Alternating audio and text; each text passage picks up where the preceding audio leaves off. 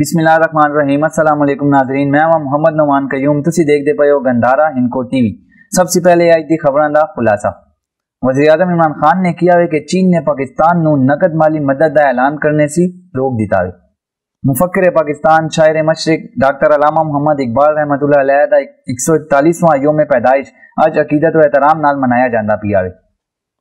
پاک فضائیہ دے JF-17 دا چینی ایئر شو شاندار مظاہرہ تماشائیاں تے سہر طاری ہو گیا۔ ربیع الاول دا چند نظر نہیں آیا، جشن عید میلاد النبی بدھ 21 نومبر نو منایا جاسی۔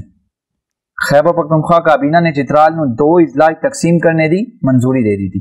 ہن خبراں دی تفصیل۔ وزیراعظم عمران خان نے کیا ہے کہ چین نے پاکستان نو نقد مالی امداد دا اعلان کرنے سی روک دیتا ہے۔ عمران خان دی صدارت PTI دی پارلیمانی پارٹی دا اجلاس منعقد ہویا۔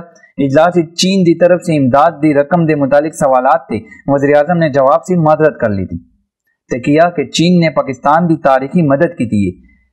چین کتنی مدد کردہ پیا وے اور ظاہر نہیں کر سکنے ہیں۔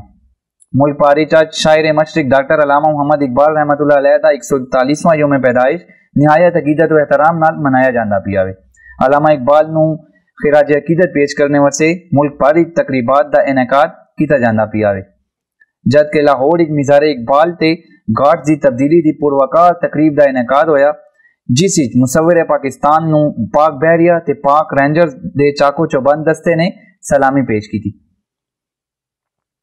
پاک فضائیہ دے JF-17 تھنڈر نے چین دے شہر زوہائی ہونے والے ایئر شو تیسرے روز مختلف ممالک دی ایئر فورسز تے فضائی صنعت دے وفود دی موجودگی شاندار مظاہرہ پیش کیتا۔ فضائی مظاہرے دے ماہر ونگ کمانڈر زیشان بریار نے غیر معمولی کرتب دکھائے، جس وچ عمودی تے الٹی پروازاں سمیت مہارتاں دے مختلف مظاہرے شامل ہیں۔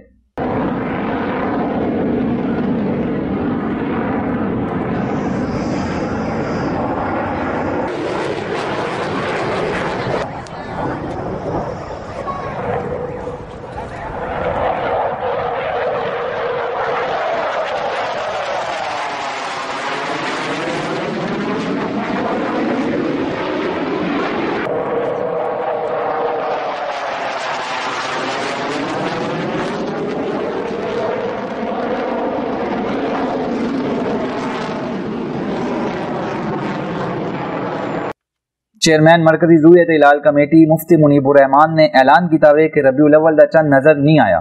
یکم ربیع الاول 10 نومبر نو اسی جد کے جشن عید میلاد النبی بدھ 21 نومبر نو منایا جاسی۔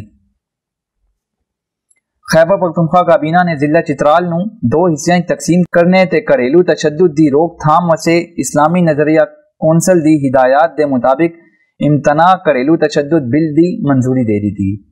صوبائی کابینہ اجلاس دے بعد میڈیا نو بریفنگ دیندے ہوئے شوکت یوسف افزئی نے کیا کہ ضلع چترال نو 2 حصیاں تقسیم کرنے دی منظوری پرویز خٹک دے دور وچ دتی گئی ہے، تاہم الیکشن کمیشن دی طرف سی پابندی دی وجہ نال اس تے عمل درآمد نہیں ہو سکا آیا۔